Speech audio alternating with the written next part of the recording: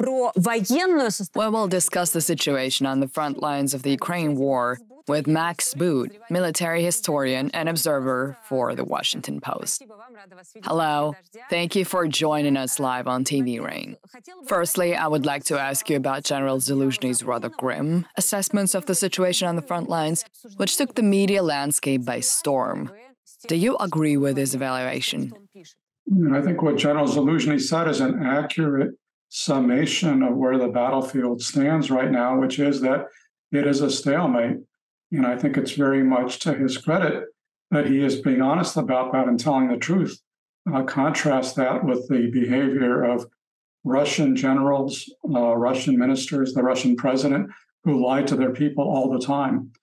General Zaluzhnyi is leveling with his people, leveling with the world, and is admitting that the Ukrainian counteroffensive this summer did not achieve as much as Ukraine had hoped.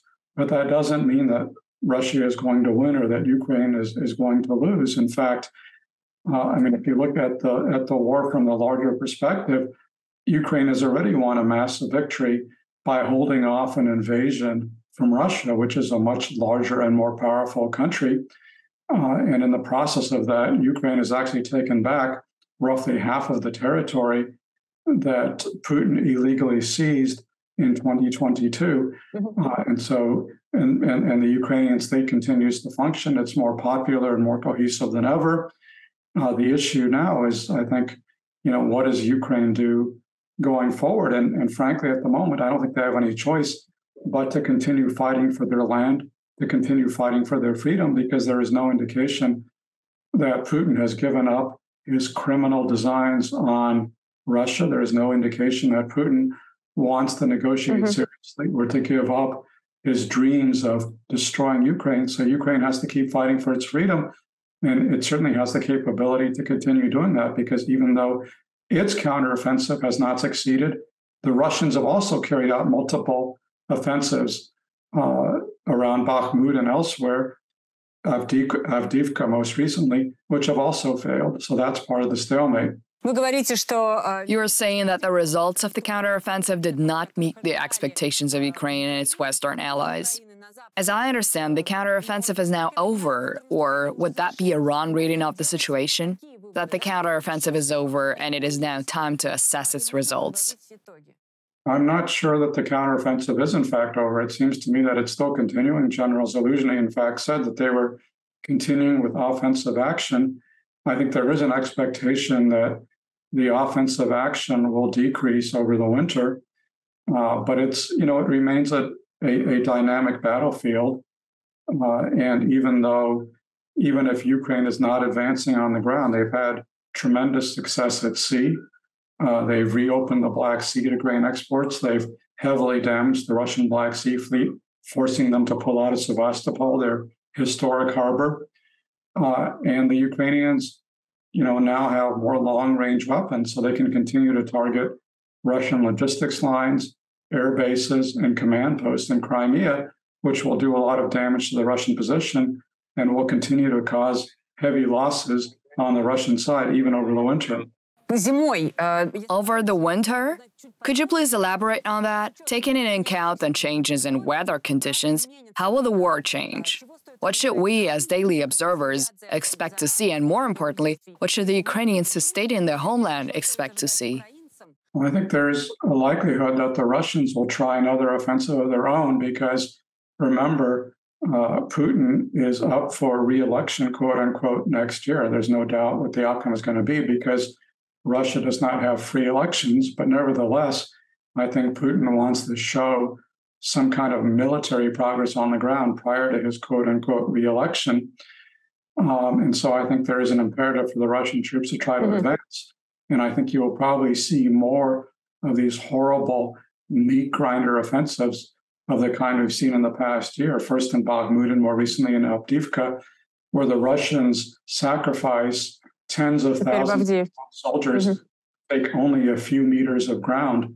And I think that's the most likely outcome over the winter. But again, I think what we're seeing on both the Russian side and the Ukrainian side is that the defensive, whichever side is on the defense, has an advantage in this type of warfare And while it's hard for the Ukrainians to advance, it's also very hard for the Russians to advance. General Zaluzhnyi, President Zelensky, and other Ukrainian officials insist that Ukraine requires modern weaponry to effectively fight off the Russian invasion.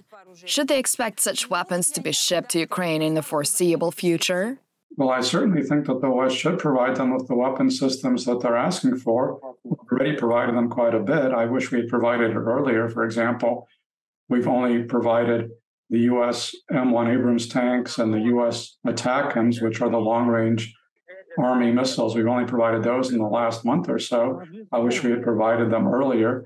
We're now going to be providing F-16s. Again, I wish we'd done that a year ago, but I think the F-16s will be coming next year. So I think you will see an increase in Ukrainian capabilities. I think the real challenge for both sides is simply to provide enough ammunition for their forces, because they are both using up ammunition, and they're also using up drones at a very high rate. Yes,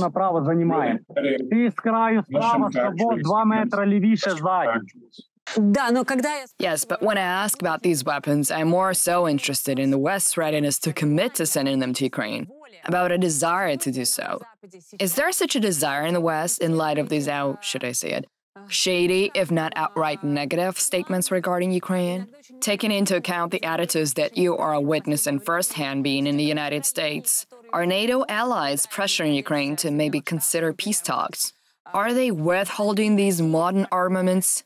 I haven't seen that happening yet, because I think there's a recognition in the West that Putin has no desire for serious negotiations. So I don't think peace talks are going to get very far right now. In terms of whether there is support for providing more weapons for Ukraine, I think that there is. Mm-hmm. I know that there is more opposition to Ukraine in the West than there was before, especially in the United States among Republicans. But I think it's still the case that in Congress and the U.S. House and the U.S. Senate, about roughly 2/3 of the members still support aid to Ukraine. That's down from the level it was a year ago, but it's still about, there are not many issues where you can get 60% or more of our elected representatives agreeing, and 60% or more do agree on aid for Ukraine. So, even though it's harder now than it was before, I do expect for us to continue supporting Ukraine in their fight for freedom. I would also like to ask you about the following.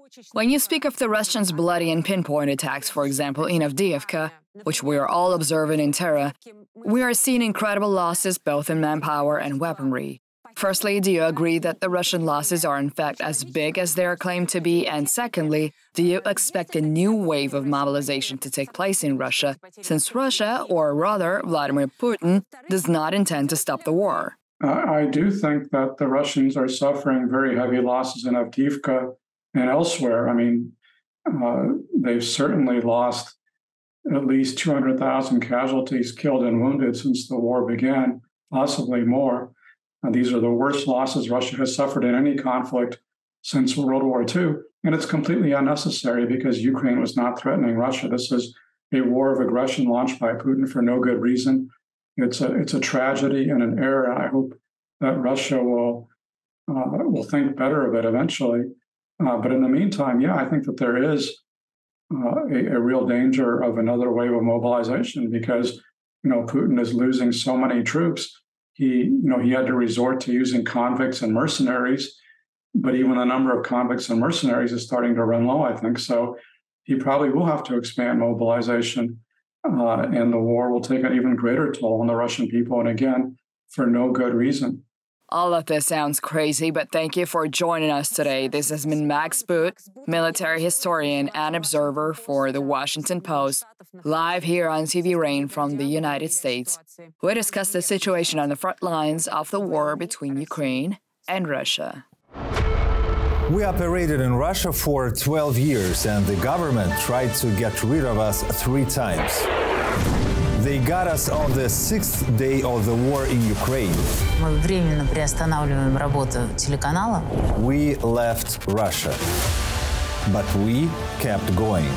We have now decided to tell the truth about Russia, the war, and Russian society in English as well. Kherson is Putin's third major defeat in a row. What is wrong with the Russian army? Stories no one else can tell you. Hear it right from the source. Subscribe to our channel.